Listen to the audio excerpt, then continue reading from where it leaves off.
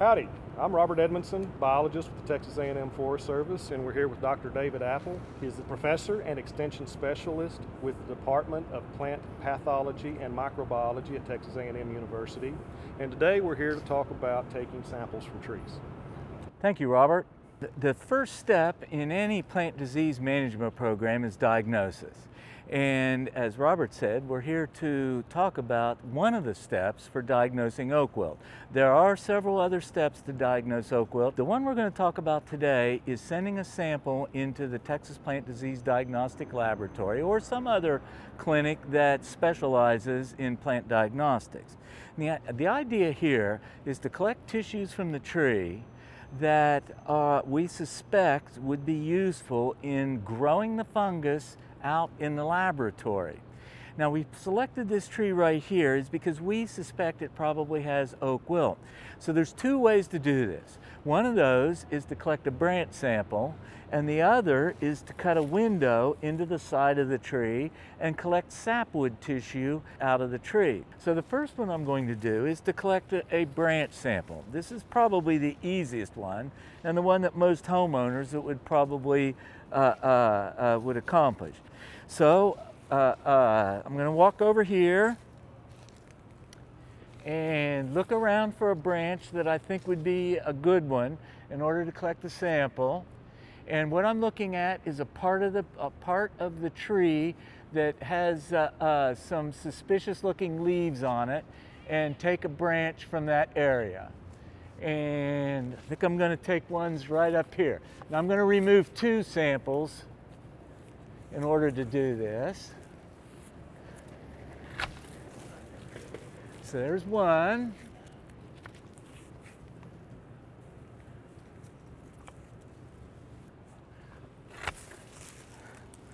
So if we take this branch, and I'm looking at this part of the branch from about here down to about right there, or this is all good tissue, and I'm going to prune Robert's going to prune the laterals off. Watch my fingers, Robert. Thank you. You're welcome. Okay. Why don't you give us one right there? All right. Okay. All right, and why don't you cut it about right in half, right there. Okay, so these we're going to use. We're going to take tissue from this one. Why don't you just cut it off about right there. And maybe down in there somewhere. Okay, why don't you cut it right there. Okay. So now we have enough tissue here for our sample. You can go ahead and remove the laterals off of it. Now the next thing we want to do with this is to put it in a plastic bag like this, and then roll it up.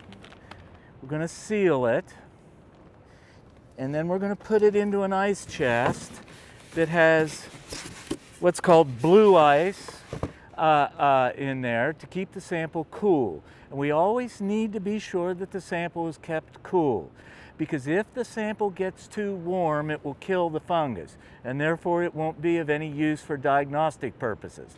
So we need to try to keep it cool.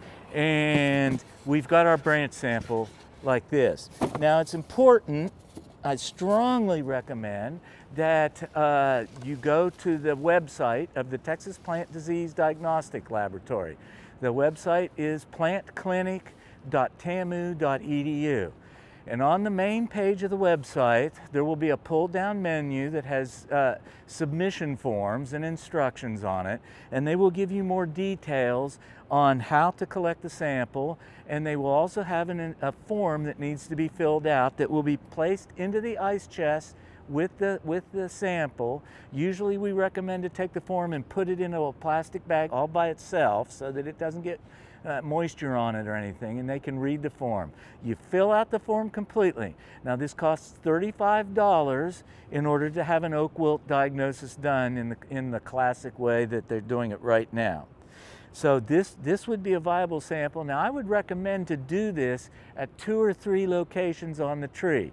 It won't cost, it'll still be just considered to be one sample for $35. So you get representative areas on the crown of the tree, and you will increase the chances of getting the pathogen out of the tree if that's what the cause of the disease is. The fungus can be eliminated from the sample by heat. So therefore, during the hottest time of the summer, it isn't very useful to take a sample because the fungus will be killed back from the top of the tree in the high heat. So we really recommend taking samples during the less hot times of the year. So up until May or June, you're still good. And then you can pick it up again in September, October during that period if you're going to do a laboratory diagnosis. So this is the second technique that we do to collect a sample off of a tree to submit the sample to the Texas Plant Disease Diagnostic Lab or other clinic in order to get an oak wilt diagnostic test. This is the bowl sample. Now, this one's a little more involved than taking a branch sample because we have to get the outer bark off of the tree to get down to the sapwood where the fungus is infecting the tree. So in this case, Robert's going to sterilize the axe with a little bit of 95% ethanol. This is what I usually use because we have a lot of ethanol in the lab. You can also use Lysol. You can use 10% sodium hypochlorite, more commonly known as Clorox, and anything to clean the tools if you're using them to collect a lot of samples so that there won't be any cross-contamination with the samples that are taken. And this would also go for the pole pruner that I used and the loppers that we used in the collection of the branch sample. So what I'm going to do is simply start taking the bark off of the tree.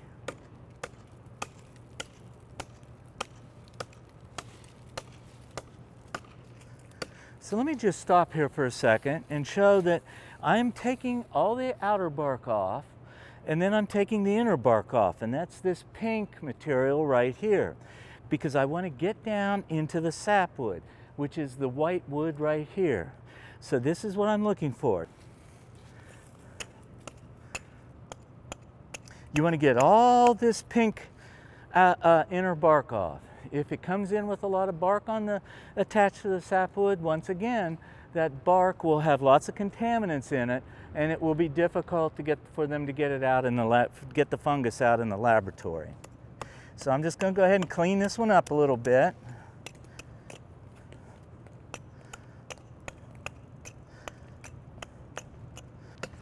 Okay. All right, so there's my window. Next, Robert's going to clean my chisel off. And we're going to go ahead and chisel some of the sapwood out of the tree.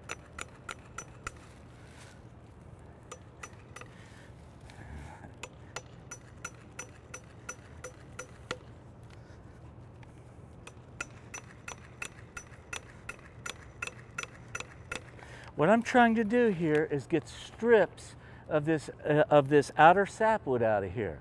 Again, this is where the oak wilt fungus colonizes the tree. You don't need to go in any more than 1/8 to 1/4 inch to get the proper sapwood out. And usually it comes off in strips as I'm using this chisel.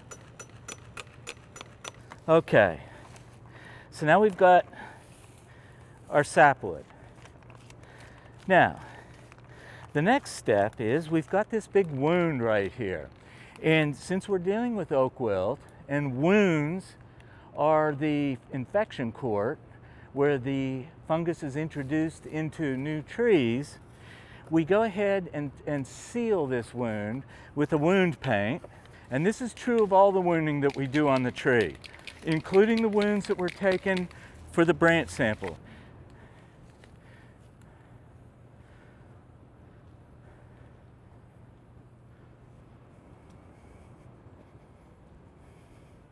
Now let me say something about this technique. If you get a negative, that doesn't tell us absolutely that the tree doesn't have oak wilt, because we can have what we call false negatives. And that means that the tree might have had oak wilt, but the sample that you sent in doesn't have the fungus in the tissue. And that happens sometimes. This fungus is not completely distributed throughout the entire sap system or the xylem of the tree. And that's why we go to such great lengths in order to get as much representative tissue out of the tree as we can by making these windows. Thank you, sir. Certainly.